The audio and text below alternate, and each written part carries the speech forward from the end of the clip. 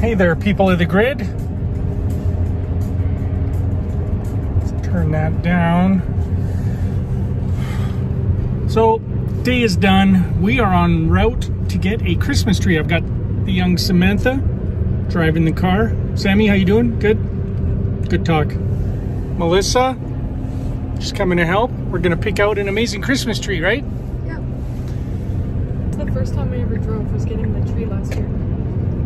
Is that, so this time a year ago was the first time you ever drove? Yes. Oh, and on this road, which was very scary for you, wasn't it? With the tree in the back. Because this, well, no, but this is a busy road, Melissa, so this one's a bit higher difficulty level.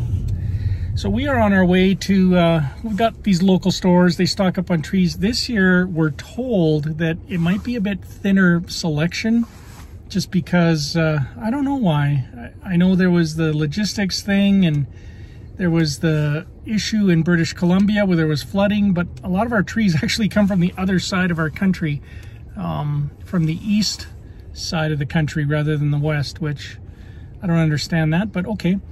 So we're gonna go see what they have, and if all goes well, we're gonna have a nice Christmas tree again this year.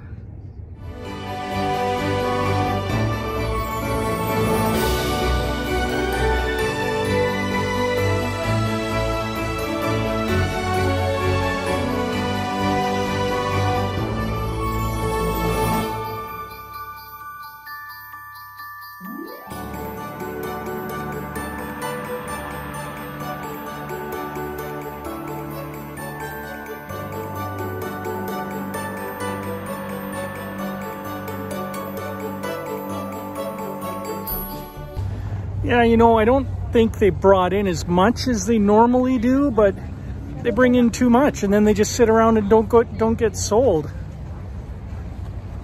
It's better than us going like at the end of December to see no trees except for like maybe I know, but that's when the really good deals are to be had, Lissa. You go like on December 24th, you get a good deal on a Christmas tree. Or you don't get a Christmas tree. I love that smell of fresh Christmas tree. The entire car smells like a forest. It's nice. So yeah, she told us there at the lot that they just didn't get that many trees given to them. And did she say why? No, just had short supply. Just they had short supply. Yeah, so there's a limited amount. So it's probably good that we went when we did, because they're gonna go pretty quick. So this year there will not be an overabundance of trees. Although our local IKEA, every other year, they buy trees like crazy. And they're not the big trees, they're just little ones. But you can get IKEA trees, they were like $10, I think. Maybe even $5. They were super, super cheap. Not the prettiest trees, but cost-effective trees. Tree prices, they've gone up. Normally, I think our trees cost us just about $85, $90. This one was $119. So not only is there less supply, but the prices, well, of course they go hand in hand. Less supply, prices go up.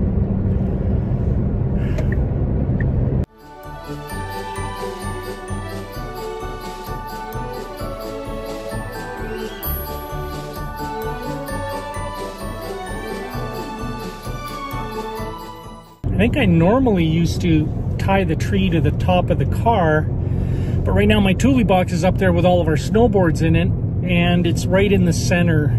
If the Thule was off to one side, we could have actually strapped the tree to the Thule box.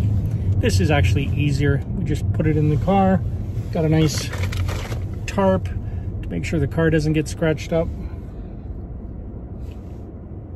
and we'll be like home in 5 minutes to set up the tree. Is always stressful, because that's when all the ornaments get broken. Although now you guys are a little more, I don't know, capable than when you were little, so hopefully all the ornaments get on the tree without breaking. Right, Melissa?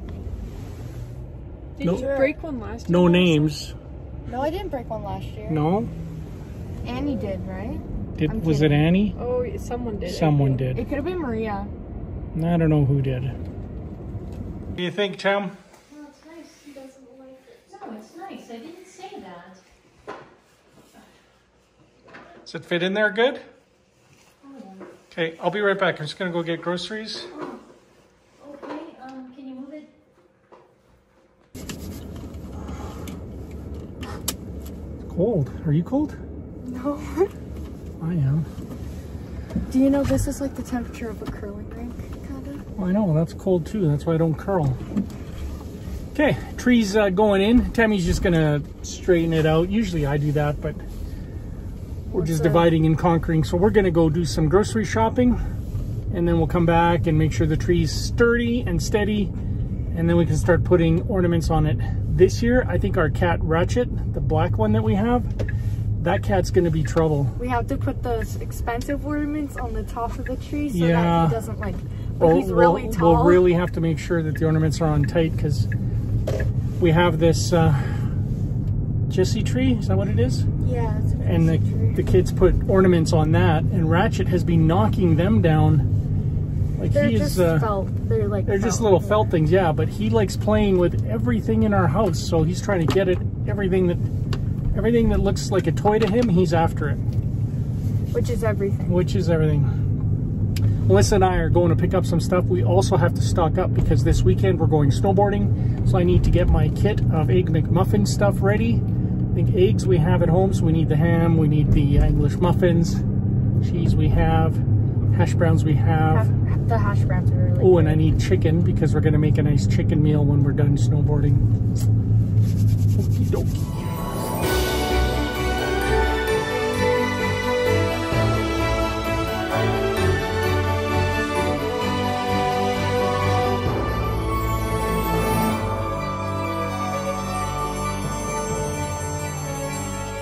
Oh, and public service announcement, if you are in Canada and you don't have a tree yet and you want one, a real one, I'd get out early to get one. I think this shortage is countrywide, so get yourself, if you want a real one, get yourself a tree. We should go tree hunting. We used to do that.